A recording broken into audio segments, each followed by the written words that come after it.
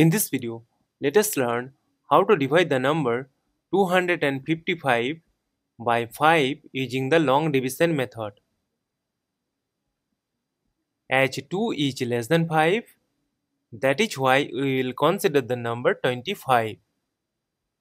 From the multiplication table of 5, we know that 5 times 5 is 25. Subtract, we get 0.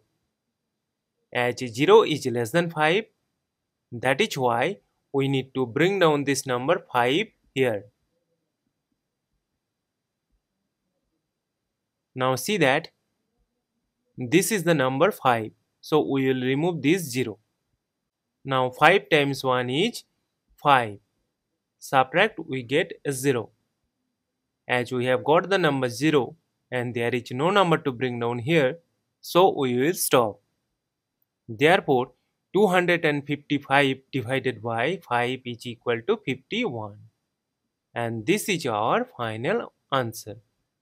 Thank you for watching. Please like, share and comment on the video. Also do subscribe the channel.